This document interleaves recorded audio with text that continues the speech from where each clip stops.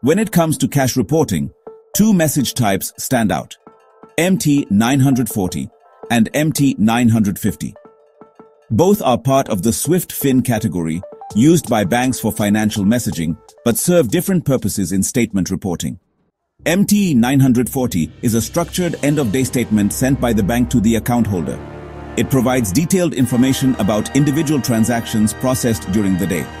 Think of it as a bank statement that breaks down credits, debits, references, and balance. On the other hand, MT950 is a simpler end-of-day balance report.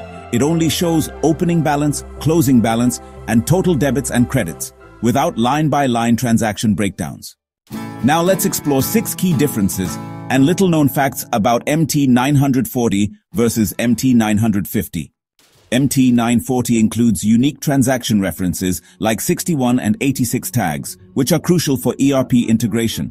MT950 lacks these detailed tags, making it less suitable for automated reconciliation. MT940 can be used to trigger alerts in corporate treasury systems when specific transaction patterns appear.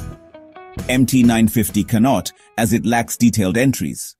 MT950 is often used by correspondent banks for balance confirmation, while MT940 is favored by corporate clients who need transaction-level transparency.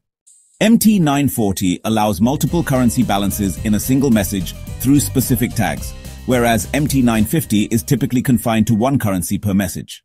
Some banks embed custom codes in MT940's -86 tag to categorize transactions for industry-specific reconciliation, a flexibility not possible in MT950. While both are end-of-day messages, MT940 supports intraday simulations by being generated multiple times a day in real-time Treasury environments, which many users don't utilize. Both messages follow Swift formatting rules and are transmitted over the SwiftNet Fin network. Financial institutions and corporates use platforms like Swift Alliance Access or service bureaus to handle these messages.